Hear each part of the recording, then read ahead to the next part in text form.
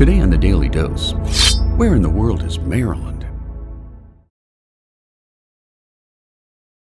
Nicknamed America in miniature, the U.S. state of Maryland possesses a wide variety of topography within its borders, including sandy, seagrass-infested dunes along its Atlantic shoreline, to marshlands teeming with wildlife near the Chesapeake Bay, to the rolling oak forests of the Piedmont Region, to the pine groves of western Maryland, smack dab in the heart of the Central Appalachian Mountains.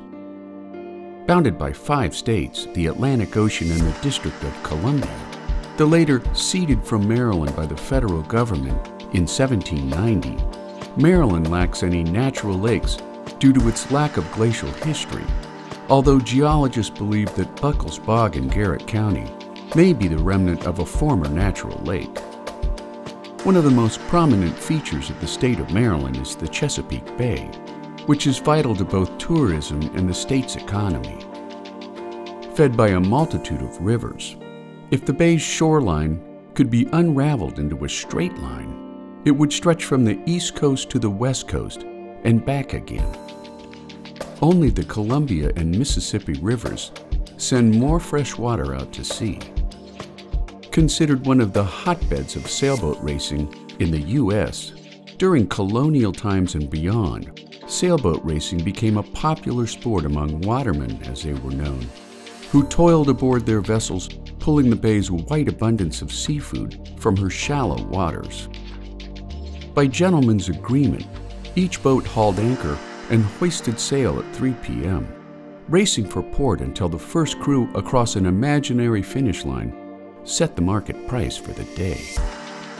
Home to the original seat of the federal government in Annapolis, Maryland, the quaint seaport town was much beloved by founding fathers such as Ben Franklin and George Washington, the later resigning his commission in Annapolis after the signing of the Treaty of Paris ended the Revolutionary War.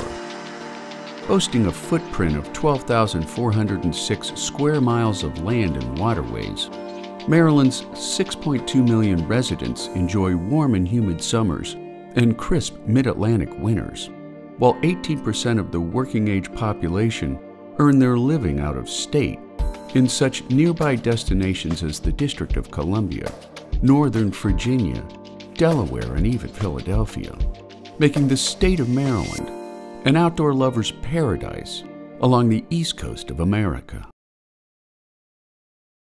And there you have it. Where in the world is Maryland? Today on the Daily Dose.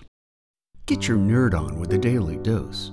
And if you enjoyed today's episode, share the link with a friend or colleague so that they too can learn something new every day.